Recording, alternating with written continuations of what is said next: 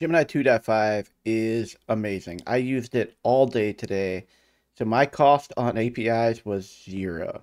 Now I did have to actually set up a billing account. I've done this a while ago on Google so I could use the Gemini 2.5 model because any of the model aggregators like OpenRouter or Requesty are just completely swamped. You can't actually get through to them.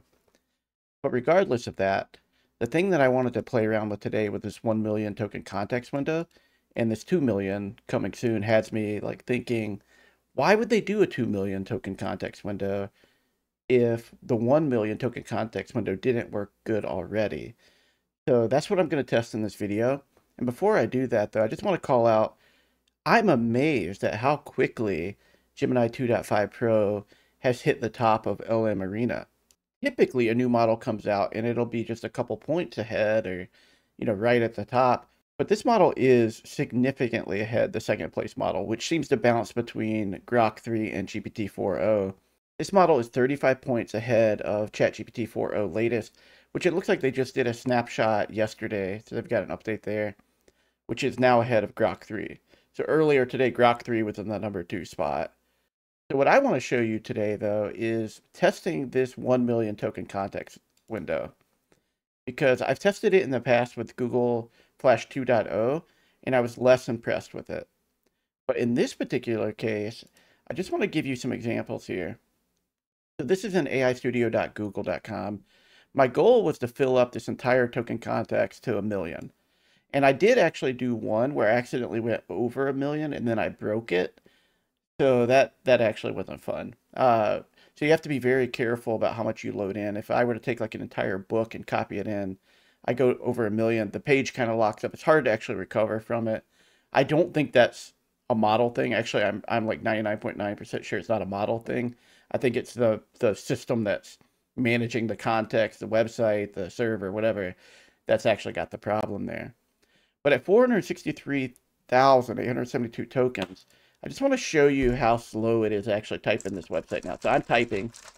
You can probably hear my keys. Look at that. Now it's coming in slowly. So as you can see, it becomes unusable. Some of my keys that I've typed have not even come in yet. The page is kind of frozen. So I gave up at 463,872 tokens in aistudio.google.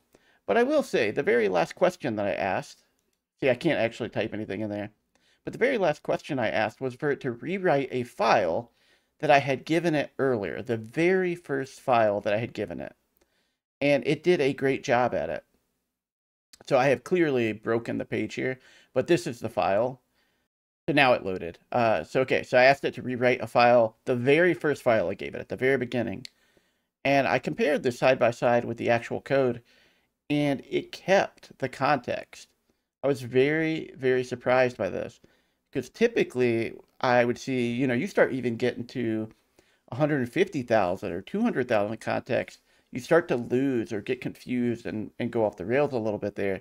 But this did an incredible job. And then prior to this, you could just see I was just putting code in over and over again. But at this point, I asked it to make recommendations on what code changes across all the files I had given it. And at this point, we're probably sitting around 400,000 when I did this. And it went through and named a ton of the different components. So this is all broken up by front end. This is all broken up by back end. It looks like my text just came in at the bottom there. I don't know how long that's been there. And then general recommendations. But going through here, it named a significant amount of the things that I gave it and kept a really good context window of of all the stuff that I've given it. And the response time is not terrible. I think a lot of it's just the UI just not being responsive. Now I can delete all this pretty quickly. Well, I used to be able to. There we go. Now it went away. So where does that lead us? That leads me over to Rue code, because otherwise this video would be very boring. Now, with Rue code today, I hammered in this one context window for as long as I could until it started going haywire. So at around 550,000 tokens, I ended up in a spot where it would still code for me, but it wanted to do other things after it finished my code. So if I had auto approve on, I'm just going to show you this last example here. So I said, can you make a new component that you put into chat.ts.view that is an overlay modal, but it only shows on the right side of the screen up to 50% of the width of the image, of the page, sorry. And it goes through, it actually creates it to actually get the file, the right side panel. It creates that, and then it updates chat.ts.view. And then now what it does is it, based on the content provided earlier, it starts talking about some code I gave it way long ago. It's basically like it's answering a question that I had. So it's, here are the fields defined in the UI action rewards junction box or model. So I thought that was kind of interesting. So it did the code, and then it told me about a file that had nothing to do with the things that I was doing with this particular component that I was adding. So yeah, that was interesting. But then up right before that, I said, can you tell me how each of the components and controllers you've seen so far interact with one another? And it had a pretty good context because I gave this a crap ton of file. I almost believe I could fit the entire code base in this 1 million tokens, by the way.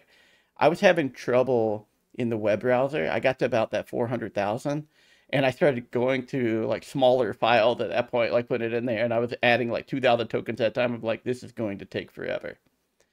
So I actually really like that I could do this with root code because I could just add a bunch of files, put it into context, bump my token context window up.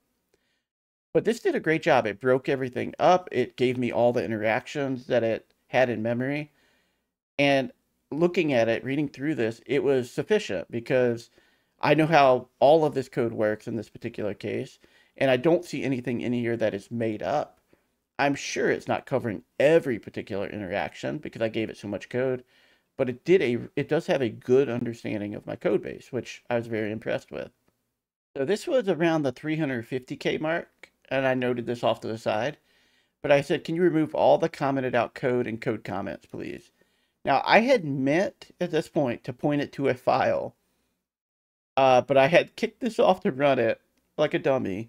And when I came back a few minutes later, because I was working on another IDE, I noticed that it was going through a bunch of files. So it was going through every file that I had given it before to remove the comments, and it did a great job. It didn't make anything up. It was removing comments properly. It was editing the files. I eventually stopped it.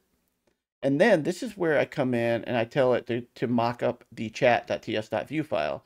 So remember later, I just talked about the component I wanted to put in that file. This is when I first created that file. Because my thinking at this point was, it has seen so much of my code at this point that it has to get the format of my code correct. But unfortunately, it didn't. It actually put it in it didn't match my format. And I ended up having to tell it later on, here, can you update it to match the code format and the class setup I have in my other pages? And then it did it. But I was surprised because it has so much context. I feel like Google has probably trained it very heavily on view in a very one particular like format because it keeps wanting to fall back to that. But again, as soon as I told it to make it like my other code, it worked. It worked absolutely great. But I do want to say, when it created this file, at this point, it started going off the rails because it got down here and it says, what would you like to do next? And I had auto approve on, but watch what it does. It jumps to my currency controller, which this is how I manage multi-currency. And it starts telling me the methods that are in my currency controller, which I thought was very interesting. So I ended up stopping that. So I was like, okay. At this point, I knew that I probably couldn't push it anymore because I could ask questions about my code base, but there was just too much context for me to actually do agentic coding. I'm just going to ask it a question. I've switched it to ask mode. I still have it set to my API. And I'm going to ask it a question about telling me where the bulk API is for creating plans. Now, it does get slower. And again, this is a highly throttled API. So I'm assuming that over time this will actually get faster. But remember, like, we've got a crap ton of context here, 685K, and it perfectly finds and returns my bulk plan information. It didn't even read a file. It knew that in memory.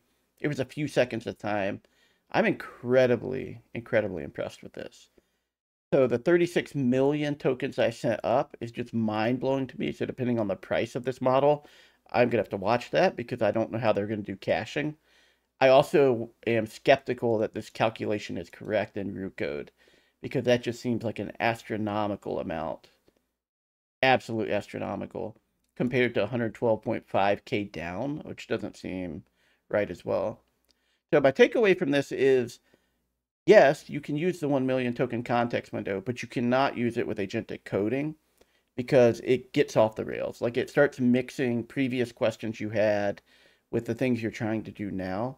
But if you're just asking questions about your code, you could totally load this all into that 1 million token context window and it would answer it perfectly.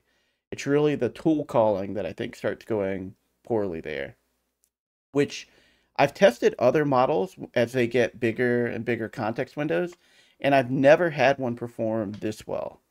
So much so that, I crashed the website before I had problems with the actual model returning me information. I'm just amazed by how good this model is.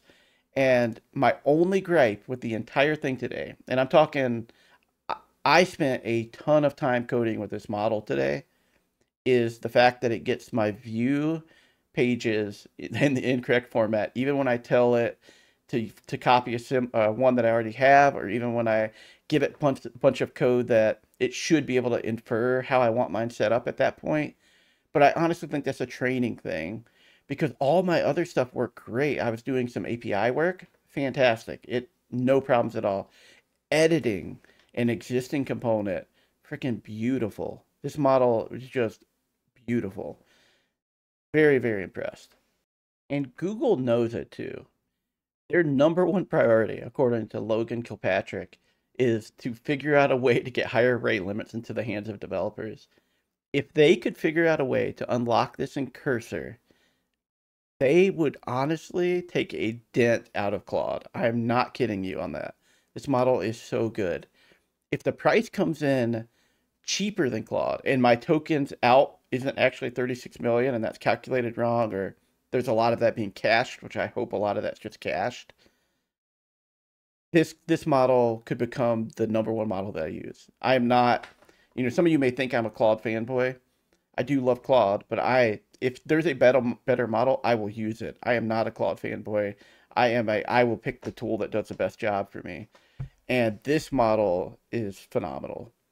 I can't even state enough like how much Google has turned it around from a few months ago to now. And if they get this right to where Cursor is unlocked, where everyone that has Cursor can start using this model, and that is going to put Google in just a dominant spot.